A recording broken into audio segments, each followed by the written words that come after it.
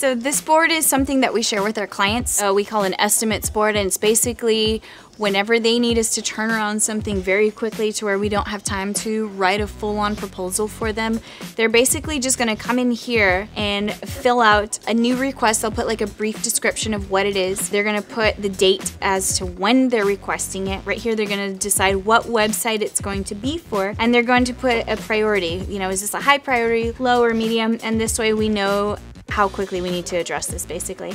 From there, they're gonna tag your name here. So for example, they always put my name in here. And from there, I'll get notification that, hey, I need to look at this new request that they have. And then I'll gather my team and figure out, okay, how many hours is it gonna take to do this? You know, how much are we going to charge them to do it? We're basically just going to send it to the client here. I'll take my name off there and I will tag the client there. And that way he knows this needs your approval. This is the new cost here. This is how many hours it's going to take, and now it's in his court, and it's something that we can do very quickly to communicate with the client, and that way they feel their requests are going somewhere immediately. It's not something that's going to get put on the back burner. So from there, they'll come in here and they'll hit approved or they'll hit denied. If they approve it, they're going to put the date that it's been approved, and they're going to take their name off and tag me in here, and that way I know, all right, this request has been approved, it's time to move forward with it, and I can go on and do the next steps that it takes to get this request done. I also send the kickoff invoice, and then when it's completed, I'll send the completion kickoff, and from here I just drag it down to completed, and this way we can keep track of all the things that we've completed in the last couple of weeks and give ourselves a pat on the back. And that's how we do quick turnarounds with